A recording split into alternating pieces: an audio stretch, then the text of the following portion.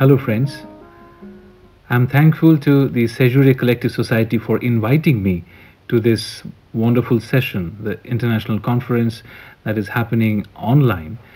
Mm, and I'm grateful to Professor Swarnavil Eshwaran and Professor Joita Shengupto for inviting me for a small talk on the background score of Satyajit Ray. Mm, I have given a title to this small presentation as the background music in Ray's films. The makers warned. Mm, I have been working as an editor for almost 15 years now, and I also am engaged as a faculty in a film school, which is also named after the maestro Satyajit Ray. Satyajit Ray is known as a film director, is known as a filmmaker, but he was also a writer, a graphic artist, a costume designer, an art director, and more significantly, a music composer and a music director. Apart from the few films in the beginning of his career, all the films that he has done after that, he has composed his own music. And the music pieces were so popular that people even today remember those pieces as they remember the films.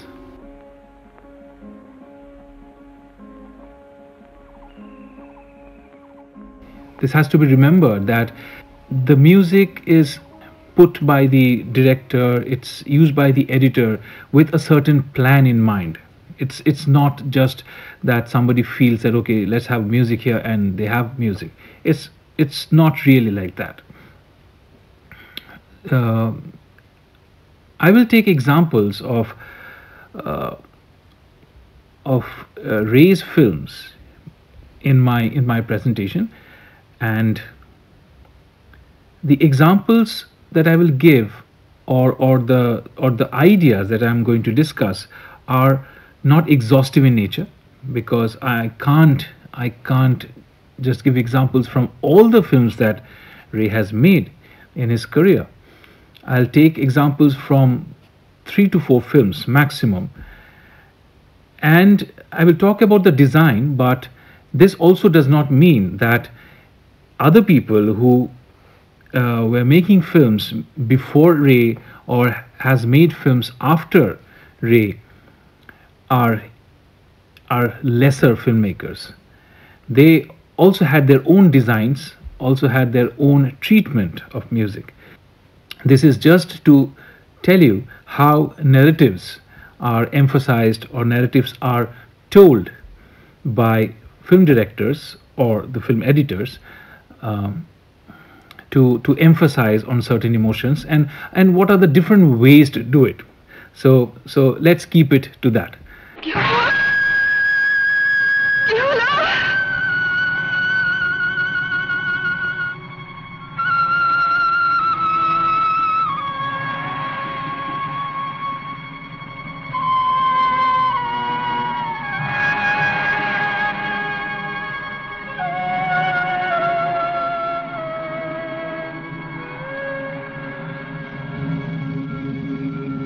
So where exactly do we expect the music to come in?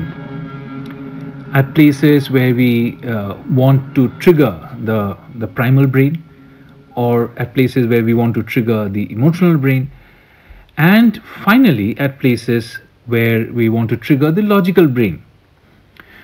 Uh, in fact, all analysis, all discussions that happen uh, for a film are basically targeted towards the logical brain.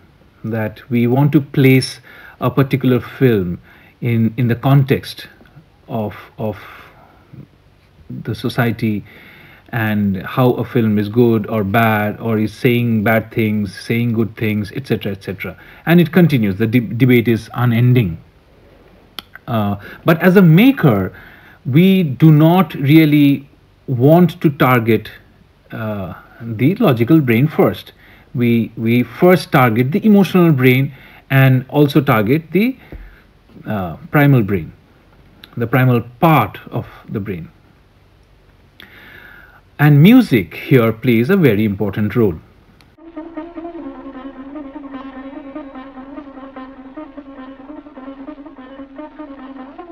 Which means that if you taste something which is sour in nature, if you have tasted sweet, then it will appear more sour. So this is a very old and proven technique in filmmaking, and to to present this idea in front of you, I'll try to give you an example. I will give you an example from Opur Samshar, a film which was made in 1974.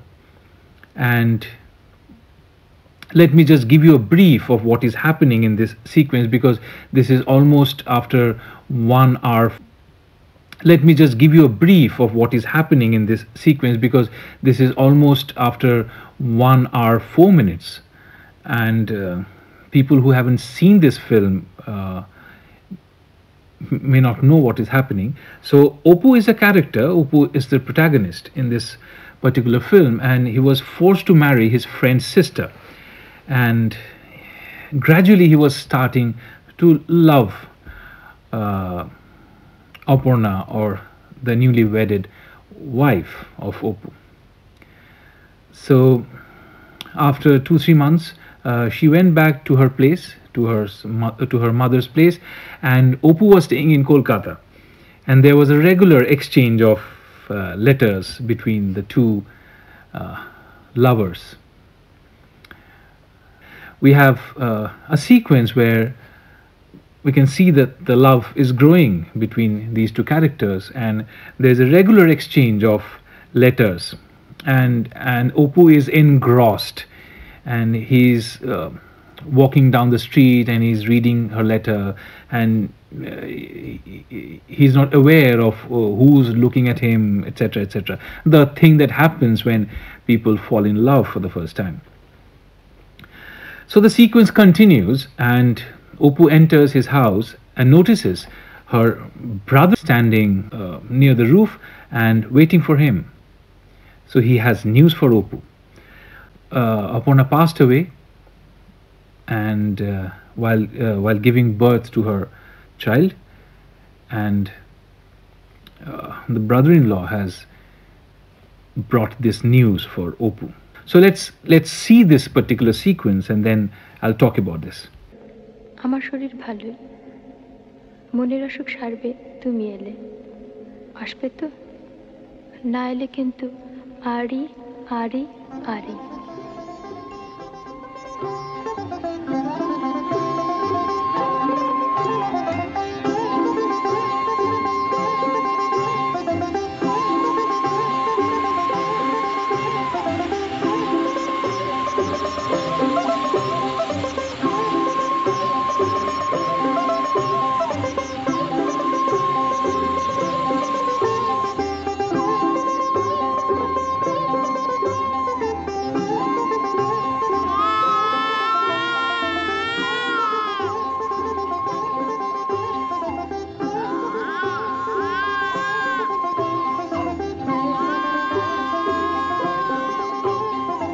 ভালো তো?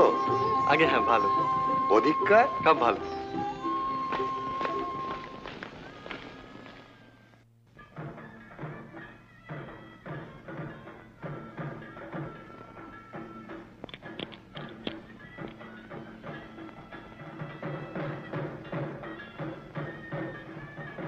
এ কি?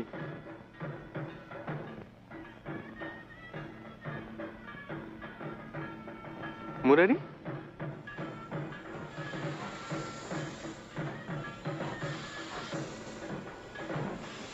কি হয়েছে? আপনার কি হয়েছে? আপনার কি হয়েছে? আপনার প্রসব হতে গিয়ে কি কি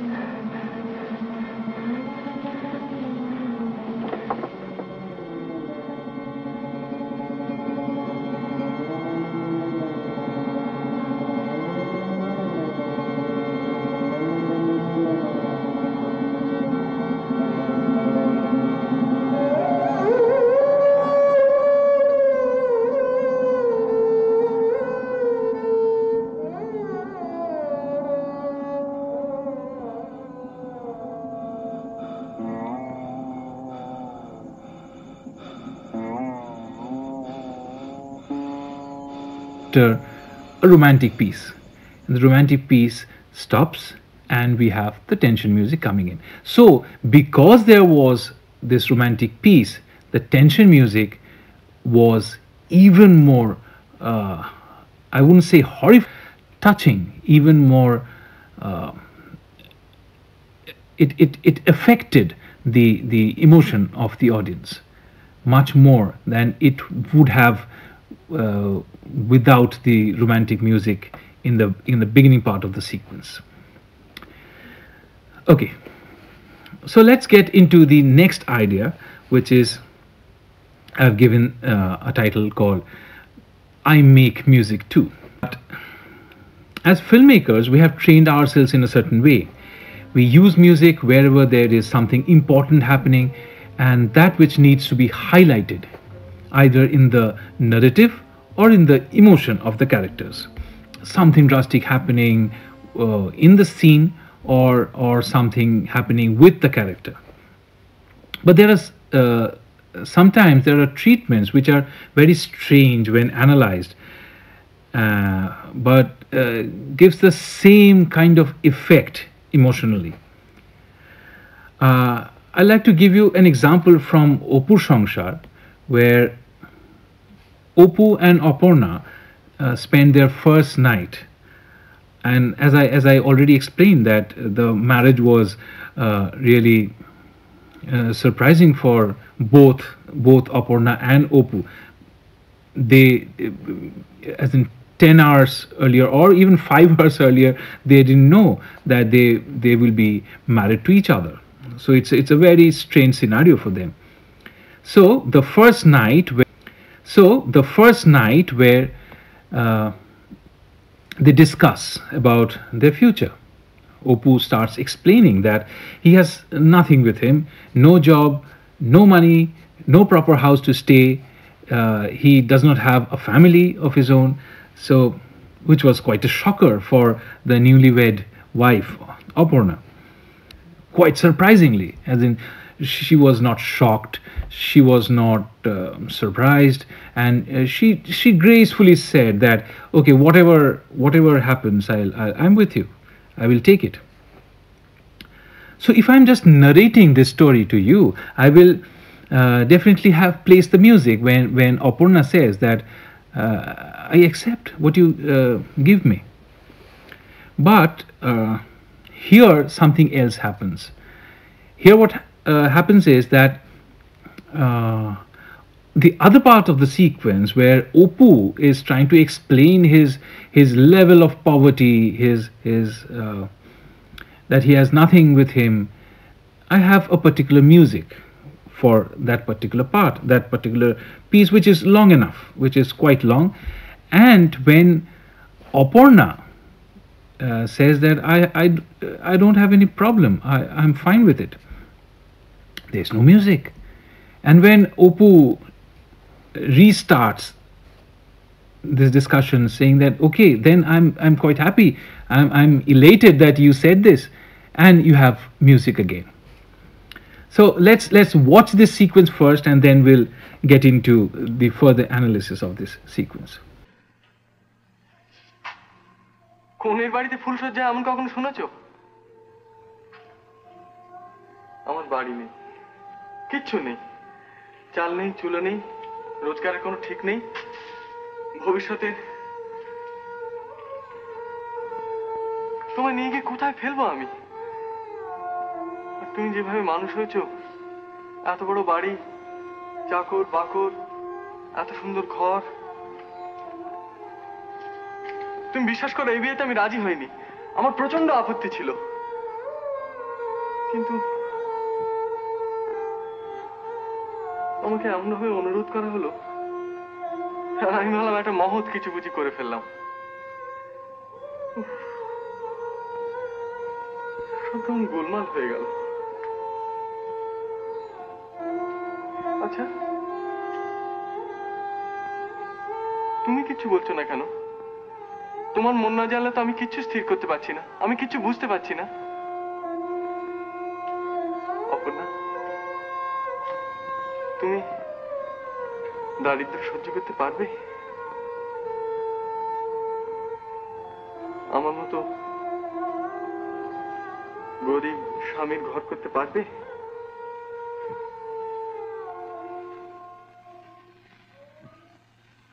পারবো।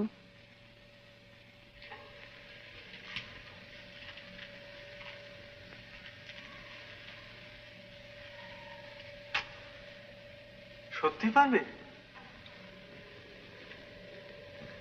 কেন পারবো না?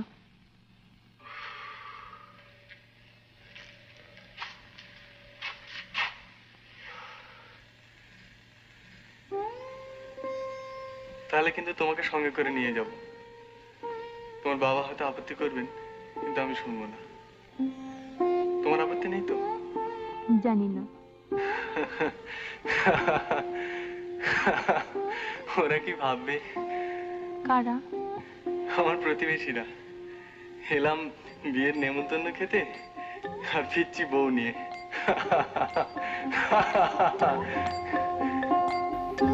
Yes. So, as you saw, that this particular sequence had music for Opu. Opu is our main character, so the music will definitely be with him. But the part where Oporna says this dialogue, which is very positive in nature, because it helps my character, it helps my Opu, who is my character, because if the character is happy, I am also happy, and in that case, it's a very positive place in the narrative, and I do not have any music. So this music, and if you feel that you are getting a positive vibe, and this is being created by the audience himself, because there is no music. Say when I have two black cards like this, two black cards, if I place it like this, there is a white line that forms in between the two cards. There is no white line. The white line is there because I have placed the two black cards on white paper. So this is something like this. The white streak, the music that has formed has happened because of the two music pieces that were there in the beginning part and in the last part.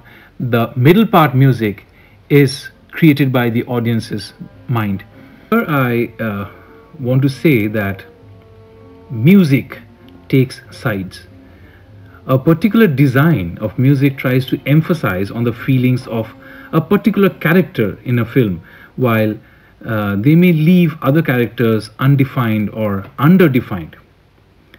In the particular scene that I'll be showing you, this sequence is from the film called Charulata, the most significant film made by Ray. And in this sequence, let me tell you what happens. That Charu, a housewife, had tremendous interest in literature, and Charu and Amol used to talk about poets, talk about literature whenever they got time. And in this process, Amol developed as a writer, and he got his first writings published in a magazine which he was very proud of. And Charu was not happy, apparently was not happy, and she also wanted to prove that she can also write. So she remembered her childhood days and started writing, and finally wrote whatever she could, which got published in one of the leading magazines of that time. And Charu finally got that paper, got that magazine in her hand, and rather hit Amol with that paper, saying that, look what I have done. So this is the scene, and it continues as a romantic with a romantic music piece where Charu brings the hand woven shoe that Charu has made for Amol, gifts it to Amol, and Amol is surprised. So this is more or less the scene that I'm talking about. Let's watch this scene, and then we'll talk about what I want to say about this music design.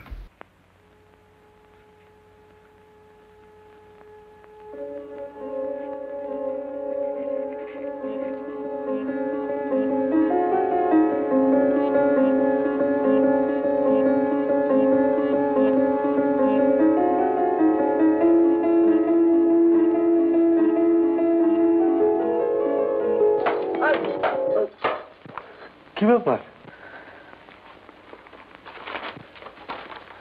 দেখো দেখো দেখো দেখো তোমার লেখা?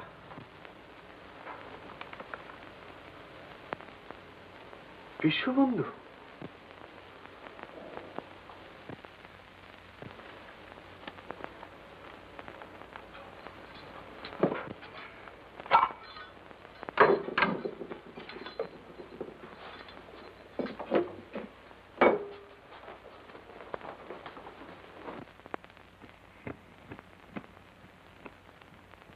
তুই ঠাকুরপুর পানে অত চুন্দিস কেন?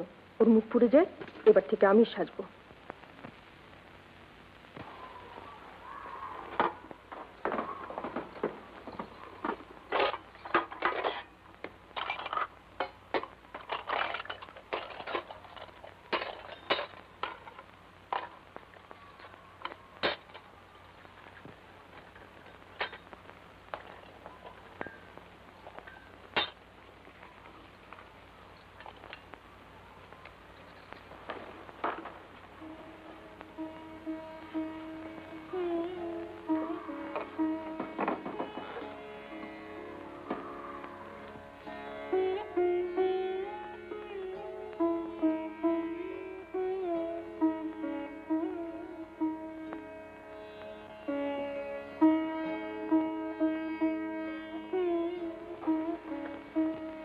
উঠান?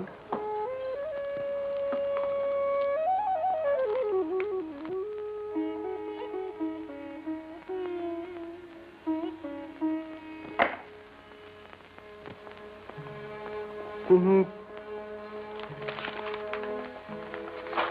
কি হয়েছে কেন?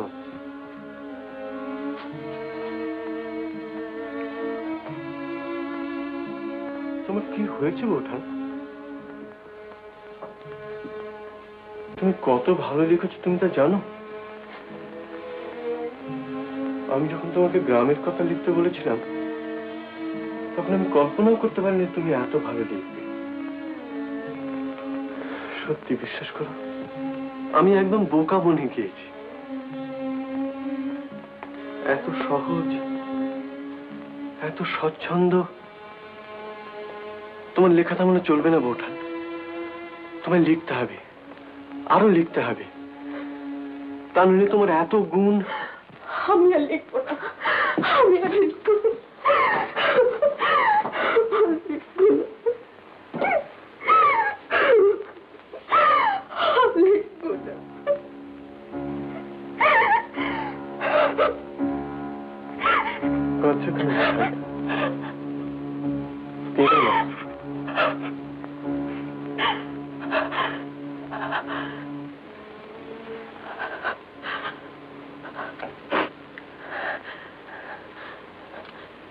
সত্যি তো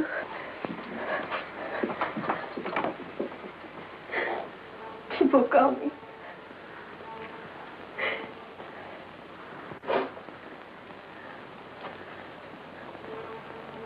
ইস, জামাটা ভিজে গেছে।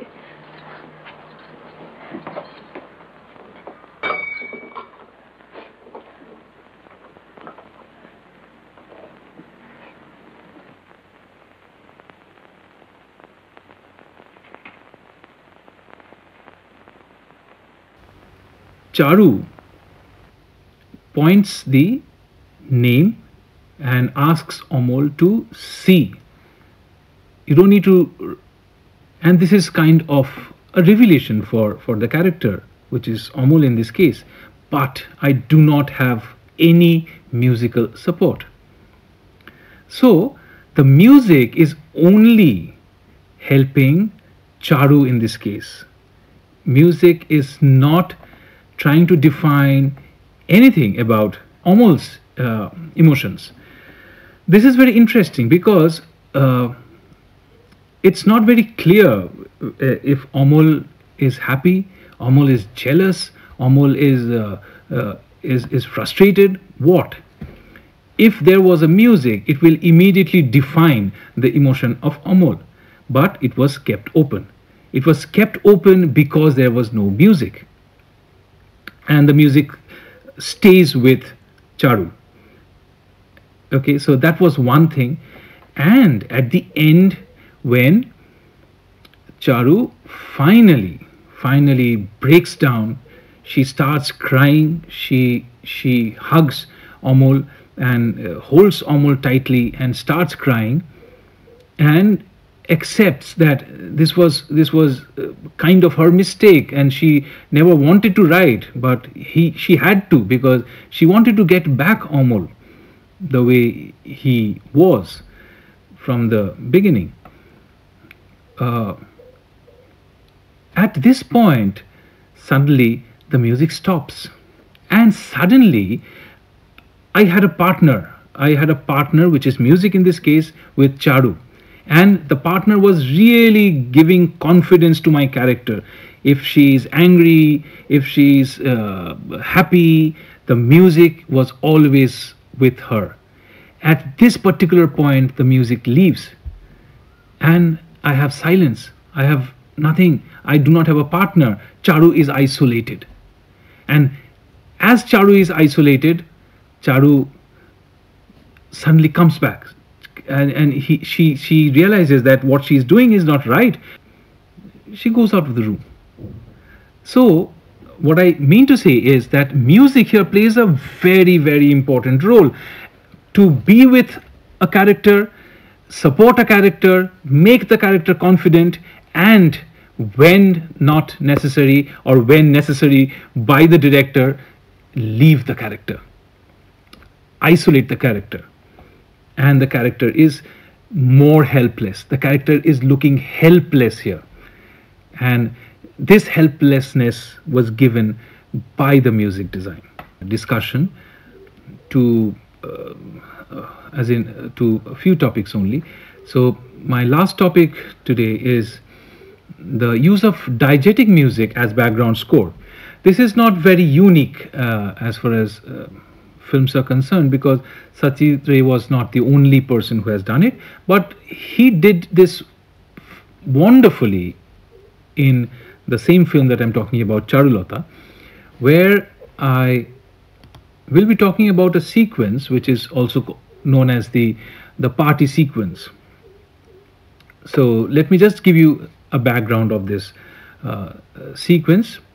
We have Bhupati. Bhupati is Charu's husband and the elder brother of Amol. And Bhupati arranges a party for celebrating the victory of the Liberals in the English elections, and there is music and wine in the party. As the scene develops, Bhupati talks about Ram Mohan Roy, and a singer presents a song written by Ram Mohan himself. Let us now talk about the selection of this song. The song of Ram Mohan talks about the last day in a person's life when all will cry and you will not be able to say a word because you're dead. So, and the song continues saying that, so be cautious, leave your pride behind and start devoting your life to the supreme power. Ramon had composed other songs which would have been a better fit in this case. But Satyajit Ray chose this song of and and and the obvious question is why? Why would Ray? If you look at the tune of this song, the mood and the ambience that the song creates, you will be able to understand that there's a purpose, and the purpose is revealed just after a few moments. Of course, this is not to be treated like background music. Background music is different, where music plays from nowhere, and this is diegetic music. The music is actually being performed. I can see the musicians, I can see the context, I can see there was a reason for the song to be played out. But as the scene progresses, I see one of the characters going to who happens to be the secretary or the assistant of Bhupati, who gets into another room and steals the entire cash, the important papers, and he executes that act. And the music in the background plays as a background score. Satyajit Ray is not using a separate music for this sequence, but uses the song that is already playing in the background.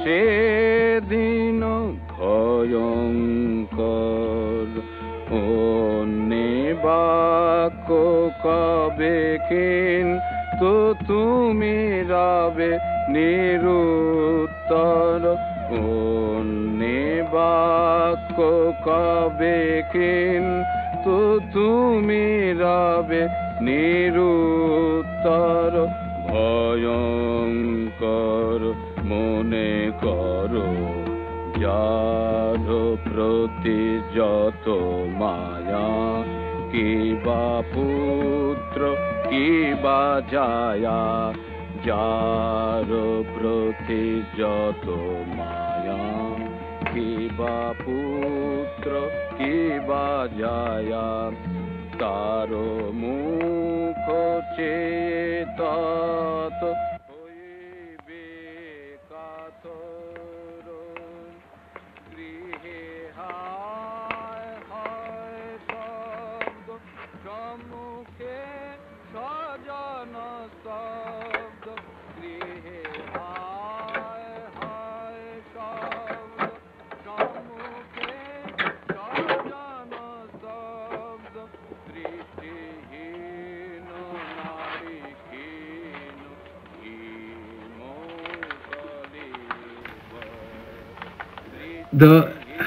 As it was already discussed in the beginning of the sequence, that there will be another presentation of a toppa. The toppa is a song which is usually based on romantic themes.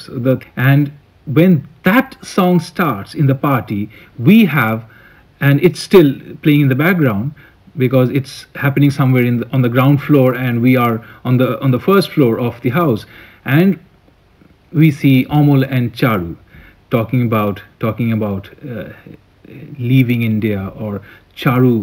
We can see Charu not very pleased, not very happy with the fact that Amol will leave India, will get married, and will go to England to study, etc., etc. So the conversation has got a sense of romance in it.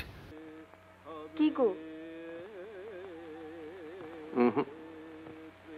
আগে বর্ধমান, তারপর বিয়ে, তারপর বিলেত, তারপর তারপর Bristol, তারপর barrister, তারপর তারপর back to Bengal, black native, বাব বাব বলে। কেমন? So, and here the song in the background plays as a background score, plays as a background emotional music. The entire design, the music design, is being done with the party songs. The whatever is being sung at the party, and they are exactly fitting into the situations that come one after the other. So the mastery of the director lies here. He designs the scene in a way that music does not seem an additional layer over the dialogue track, but functions like a magician's wand and guides and glides the audience through the story. So this was the discussion, and in future, if we get a chance to converse again, we will definitely do it, and I'll share other ideas, other methods of using background scores, and it's actually very interesting.